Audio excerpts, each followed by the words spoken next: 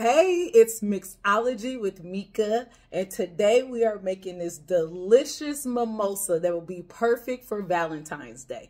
You're going to start with some fresh strawberries, a lime, and of course, champagne. I like to roll my limes.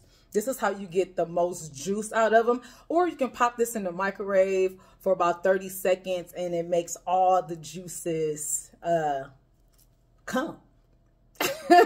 All right, so what you're going to do is we're going to take our strawberries, wash your strawberries, cut the end off. You get these nice, beautiful, delicious strawberries. I like to go for the darkest strawberry because they say the darker the berry, the sweeter the juice, and that is in real life the truth.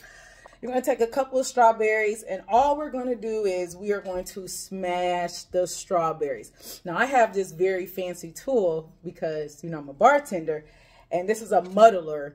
And what it does is it has these ridges, and you just go in and you smash the strawberries. If you don't have a muddler, it's okay. All you're going to use is a spoon. It's just a fancy spoon. So you're going to go in there with your spoon and you're just going to smash these strawberries. Because we are going to extract the juice, but we still want the texture of the strawberry, right? So once they're all nice and muddled, we're going to take the lime. I'm only going to use half of this. And guess what we're going to do? Squeeze the lime juice in the strawberries. There is something about the combination of lime and strawberries. It just goes perfectly together. Take this mixture, stir it up, and here comes the fun part.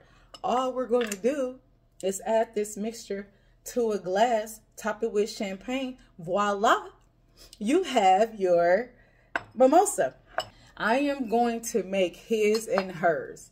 I'm not using champagne flutes for this cocktail. You can. I like to put them in different glasses. I say his and hers. You can serve them both in here. You can serve them both in here. You can serve them in champagne flutes. Do what you want to. Now, you see this lime that we had? Okay. We're going to use this to rim our glass. We take the lime, the one that we already squeezed, and we're going to go around the rim of your glass. Okay.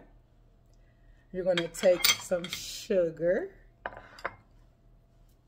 and just roll the sugar, roll the glass in the sugar. And you have this beautifully rimmed glass, yes! Okay, let's build this cocktail. Okay, we're going to we're going to put some of that delicious puree that we just made in the glass. Then all you're going to do, let's pop the champagne. Now when I pop champagne, I just twist, and I twist it all the way up, and I take it.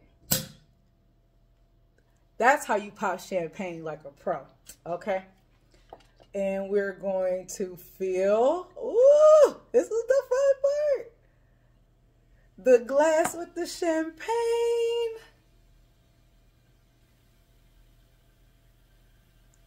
And then let's garnish these. Every drink needs a garnish. I'm going to garnish with the strawberry. You're just going to take your strawberry and you're just going to cut a little slit, not down the middle, but a little bit off to the side. And you're going to stick it on there. Ooh-hoo! And then for the middle, we're going to take our lime and we're going to cut a pinwheel. Let me show you.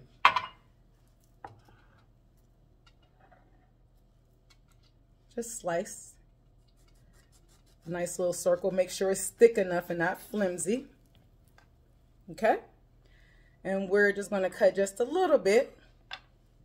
Stick that on the side. And there we have it.